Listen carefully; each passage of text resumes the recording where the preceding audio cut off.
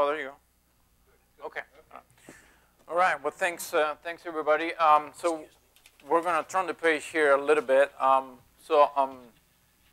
As Tony say, well, I come from a winery, from a fairly large winery, Gallo Winery, based in Modesto, although we have vineyards all over the state of California. And my intention today will be to talk to you guys about a little bit of the work we're doing in remote sensing. We started about 3 years ago doing, first we started just purchasing images through Costabel, Costabel North America.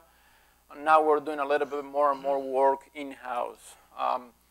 So, keep in mind that I will try to focus this on, this was working before, on the industry perspective. So this will be a little bit different from the previous speakers. Just to give you an idea who we are, here's a map of California, highlighting a few of the regions where we have our vineyards, and these points here are a few of our properties, although we have a lot of pretty much anywhere inside each of these three areas we have vineyards. We manage about 1.2 million tons per year. We do 160,000 plus acres per year, which roughly 65,000 hectares. Value translated that to a value is probably it's close to $1 billion per year. So it's a pretty good size operation. And I do want to stress the point that we have vineyards in very different growing conditions. So the implications of weather differences from location to location are very significant, and that's one of the reasons why we decided to move to remote sensing. After years and years of spending a lot of money taking very accurate but very spot measurements basically in a few vineyards and then trying to translate that to all over the place, well, we decided to go with remote sensing, which makes a lot more sense. We're all aware of this. Even in California, this is just a download from July. Again, the areas that we will have our vineyards are mainly the Central Valley here, the Napa and Sonoma North Coast region, and the Central Coast of California. Areas that are, this past year were very affected by drought. So during the winter, we didn't get nearly as much rainfall as we normally do. How much water, why do we care about this? How much water our vineyards use on average? And again, averages are perhaps not always good, but just to give you kind of an idea where we are. About 500,000 gallons per year per acre. So it's quite a bit of water. When you translate that to 160,000 acres, we're talking about a lot of water that we use as a company. So the benefits of saving, let's say, 10–20% of water, when you translate that to numbers, dollars, it is very significant. A little bit of background, and again, moving to the wine industry here and what has been used traditionally. People have traditionally scheduled irrigation using, don't laugh, but visual observations. Do the vines look happy or not? Do they need water or not? It's sad but true. And a lot of people still do that. There are some measurements of water stress. The most famous probably tool is the pressure chamber, pressure bomb. Some people use porometers, some people use ear gas. There's soil moisture sensors, and there's quite a bit of evapotranspiration work. Although unfortunately in the wine industry, most of the evapotranspiration work has been, in my opinion, it hasn't been properly used. So basically, people have taken, for example, crop coefficients developed in very warm regions, in vineyards that receive a lot of water, where your canopies are very large, and they try to use those numbers statewide. And when things don't work, they blame the evapotranspiration model, saying, "Well, it doesn't work." Well, again, it's a misunderstanding of how things work in the field. More recently, that's what we're doing right now. I started with Costabel and then moving slowly towards metric. And from a practical point of view, and that's what I'm going to focus this presentation, is that ratio between NDVI and the basal crop coefficient. Again, keep in mind that we are a private company and we're trying to use all these technologies for irrigation management. So we basically, our end goal is to tell a grower that has a given vineyard anywhere in the state how many hours of water he needs to apply, let's say, on a per weekly basis. So we're no longer doing water budgets. We need to be able to tell them exactly how much water they need to apply. Again, field measurements, we spend a lot of money, a lot of time as an industry on these tools that might be accurate, but they only give you spot measurements, and there's no way really to extrapolate any of these things to the entire field. Again, the pressure bomb that I was saying, soil moisture, the so-called visual observations that I was talking before, subflow sensors, again, very, very expensive. It is kind of amazing that people will spend a lot of money installing these in a few vines on a given vineyard, and then schedule irrigation on the basis of just that. But it is what it is. We do use all these tools internally in our research department to validate our remote sensing tools, but we don't intend to use any of these for irrigation scheduling. It wouldn't be possible to cover 160,000 acres of subflow sensors. There's no way. I can almost buy my own satellite with the amount of money that I had to spend for subflow, basically. So remote sensing, I'm sure all of you are very familiar with these two very key papers of the metric model and the SIBA model. Dr. Rick Allen already went through this, so I'm not going to spend any time here. The challenges that we have in vineyards, and in vineyards, when you drive around a vineyard, everything looks very uniform. All the vines look pretty much the same, and then as soon as you step out of your car, your truck, your van, whatever you're driving, and then you start walking inside a row, you see a lot of variability. So that's the biggest enemy we have. Here's just an NDVI map showing a lot of variability within each vineyard. And that is just a map of percentage of clay, basically, for basically these vineyards here. So you see a lot of variability. Why am I showing you this? Is because one of the biggest enemies we have in the vineyard, in the wine industry, is we use drip irrigation. And it is a good tool to save water, to improve water efficiency, water use efficiency. But keep this in mind. When you turn the water on, every single vine will receive the same amount of water, let's say on a per hour basis. So every single vine has 1 or 2 drippers that are going to irrigate the root system. They could be half a gallon per hour or 1 gallon per hour. You turn the water on, every single vine gets the same amount of water. So you have these differences in vine vigor, obviously on ET as well. You're still irrigating the same. Not only you're irrigating every single vine the same, but you're applying fertilizer through the drip system. So every single vine gets the same amount of fertilizer too. So think about the inaccuracies of this system. So drip irrigation has been a great help, but it's also a big, I don't want to call it an enemy, but a big obstacle that we have to save in terms of water use efficiency. And we're trying to find ways to do that.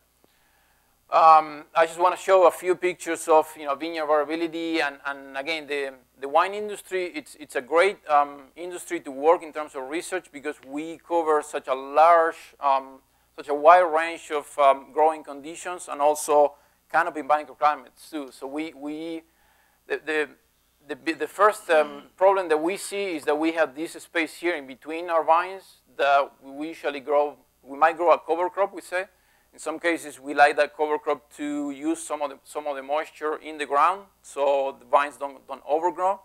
But think about the implications of having this crop that also consumes water when you're trying to use Landsat pixels 30 by 30 meters.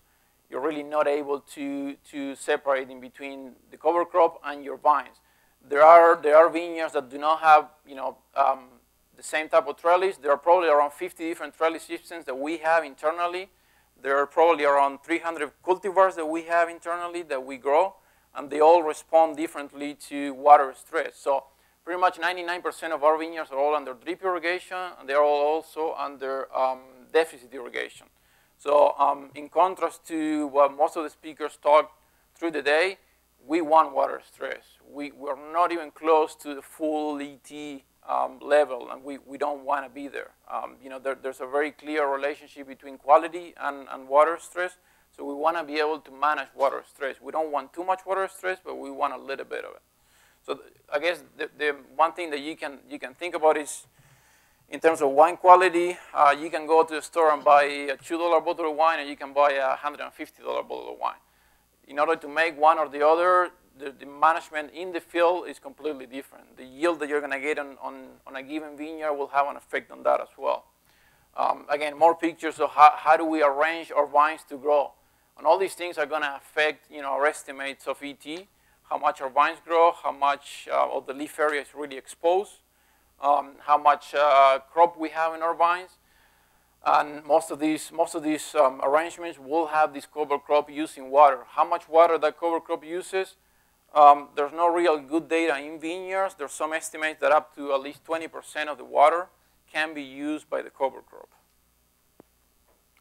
Then we do a lot of management in the field.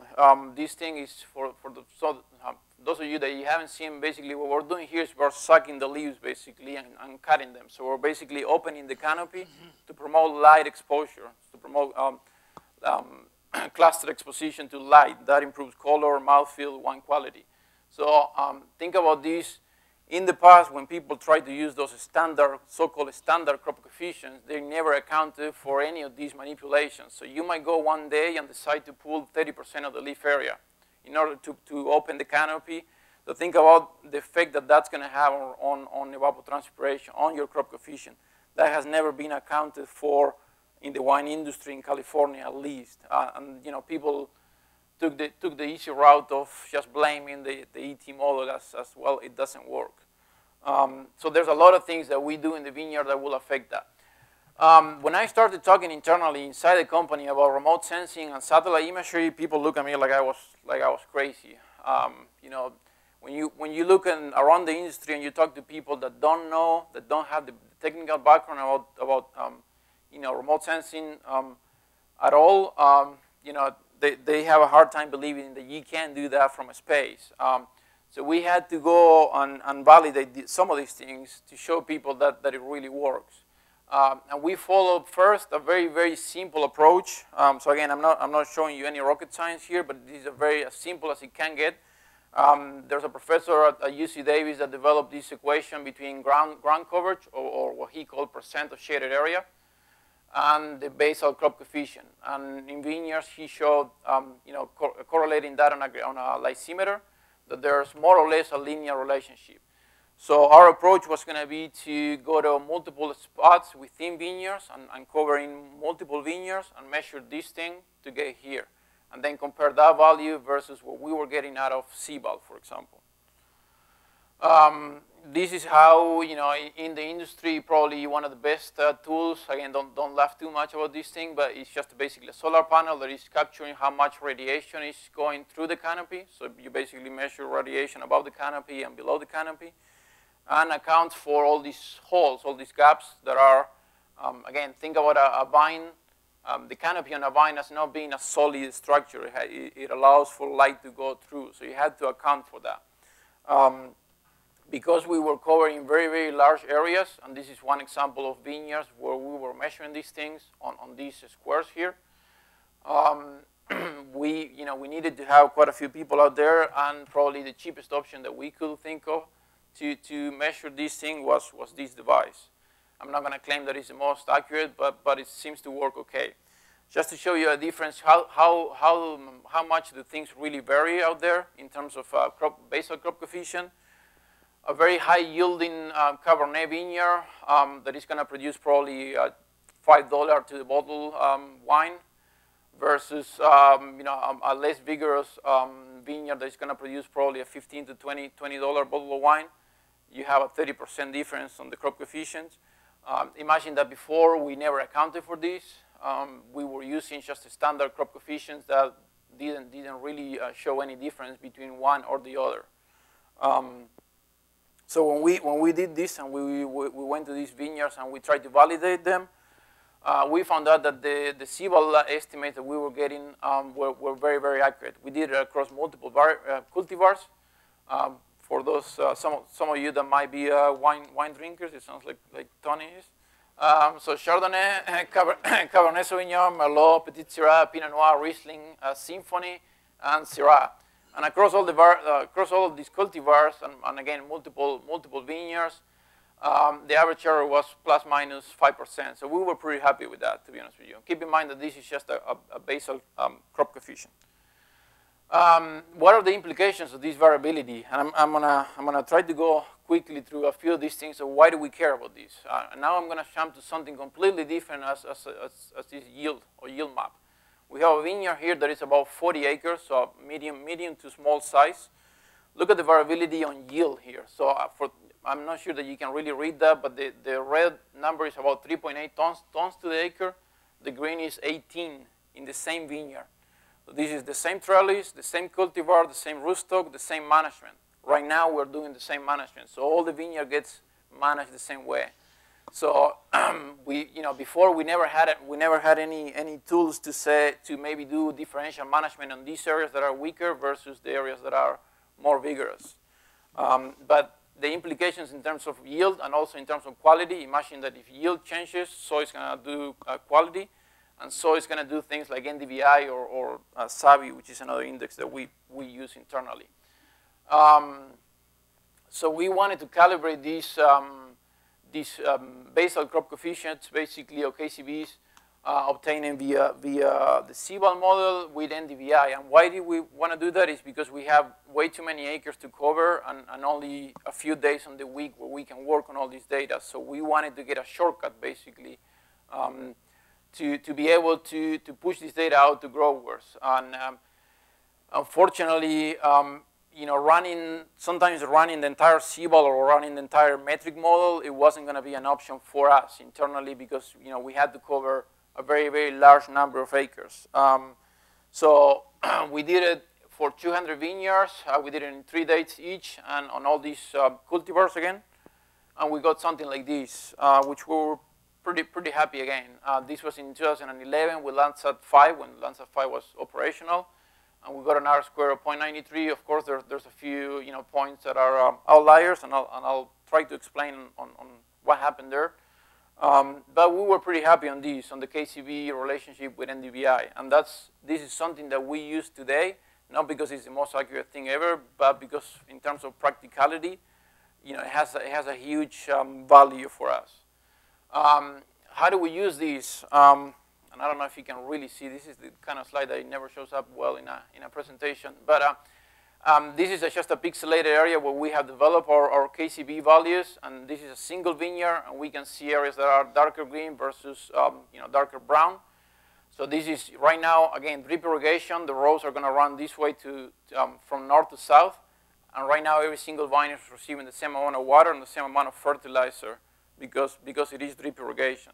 So what we're trying to do now is basically trying to divide the irrigation systems to account for this variability. So we can only do these thanks to having remote sensing. We could have never done this. But think about the water savings, the yield implications, the quality implications. So there's a very promising future. I'm not claiming that this is very easy to do because another disadvantage of the drip irrigation system is a permanent structure. So once you plant the vineyard, you're hoping that you're going to maintain the vineyard alive for at least 40, 50 years, 30 years maybe, at least. There's a lot of wires on the way. There's a lot of hosing. It's a permanent structure, so it's not as easy as, let's say, on a cornfield going and watering more or less certain areas of the field. This is a little bit more challenging, but we are doing it. And in this case, again, the KCB goes from 0.5 to 1. As I said before, we use internally other tools only for validation of these technologies. Subflow has been around for the last 20 years, basically. I just wanted to show you this again, how variable a vineyard can be.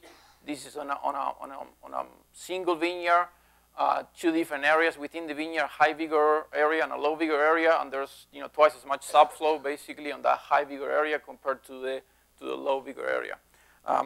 I think again that unless you're able to manipulate the irrigation system, all these 2 areas will get the same amount of water as soon as you turn the water on. So very, very, very inefficient. Canopy temperature, I did a little bit of work with Dr. Lynn Shons in Australia. He has this balloon where it has an infrared camera attached to it, and you're hoping that there's no wind that day, otherwise you're going to go find it very, very far away. But it is It is a tool to accurately estimate water stress, although for our extent, for the amount of acres that we manage, I think it's impractical. Other things like just infrared cameras where you can go and take a single picture of a vine. Again, a research tool, but for 160,000 acres, I can't have enough people and enough cameras out there to take pictures. So definitely we were interested on using more and more of the thermal data coming out of Landsat to substitute some of these. I wanted to close with how we're using this data, because I started by telling you guys that we are interested on making this a management system, not so much a water budget, but we want to tell our people how much water they should be applying. And by how much water, I mean exactly how many gallons per week, not only gallons, but translated to hours. So how many hours they need to run each pump, basically. And these are just some of them. Some of the maps that we push out. I'll go through them very quickly. We are combining basically potential evapotranspiration through the KCBs and some measurement of water stress to account for spatial variability. Again, a clear example, we started working with these pixelated maps, and then we found out that growers really, people that work in the vineyard don't really care too much about this because of the drip irrigation issues they have. When they run the water, again, it's going to be run across the field on a uniform basis. So the only thing that they wanted to see was a solid color per vineyard with the average KCB in this case. In some cases, you might want to report the 80 percentile or the 50 or the 75 percentile or something. But it's again an example of how we can generate a lot of data, but when we think about pushing that data out to real users, I'm not the user of this data. I'm just creating data for somebody else to use it.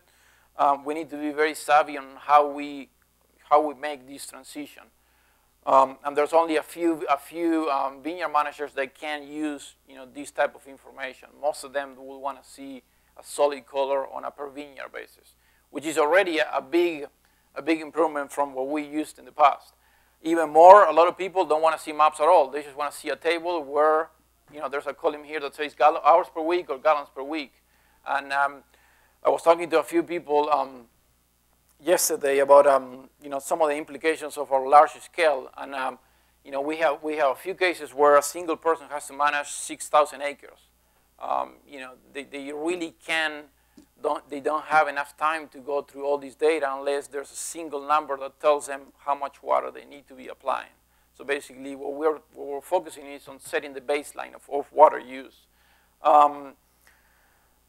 We did all this year for the first time, and we cover about 25,000 acres. By next year, I'm hoping to cover 75, but then by 2014, we're hoping to cover the 150,000 acres, if possible. So what are the challenges? Well, there's the main one, Landsat. We need Landsat more than anybody else. So, I'm basically here to make a strong case, support for Landsat. What do we need? Who do we need to talk to? We need this thing. We had a plan before the beginning of this season, which was to use either Landsat 5 or Landsat 7. Obviously, that plan was modified when Landsat 5 went down. Then this thing, people tend to think that California is always sunny and there's no clouds, but I guarantee you we lost a lot of images this year because of clouds. So definitely, somebody can come out with a solution for that. That would be great. Cover crops. I don't know how well you can see it, but this is a vineyard that is barely growing. And all this is just cover crops. So the first estimates through CBAL or metric that we got here, a lot of water being used, but none by the vineyard itself. It's all through the cover crop. So how can we separate between the cover crop and the vineyard? This isn't an issue in corn because you get 100% ground coverage.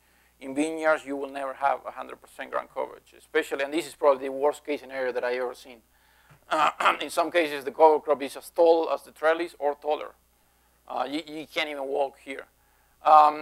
Drip irrigation, fantastic tool, but again, on a practical application basis, you know, we're working with some other companies. We're working with IBM, for example, to design what I call the irrigation system of the future. You know, how can we deliver water on a differential rate within a vineyard? If our vineyards, you can have a vineyard that might be 200 acres. So you can measure all these things through remote sensing. You can run metric. You can run CBOT. You can run you know, many different algorithms. Once you have the data, what do you do with it? How can you really deliver differential amounts of water within that particular vineyard? So that is definitely a significant issue. I will rate that one as number one. And this one is something that really gave me a few headaches this year. I want to thank, first of all, you know, Byron Clark and Brian Thoreson from Costabel North America.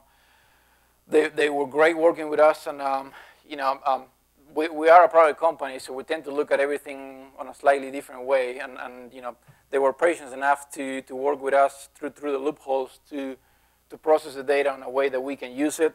This thing is here just to give you kind of an idea of our scale. That's one of the wineries that we have, where each tank is, you know, some of these tanks can be 500,000 gallons of wine.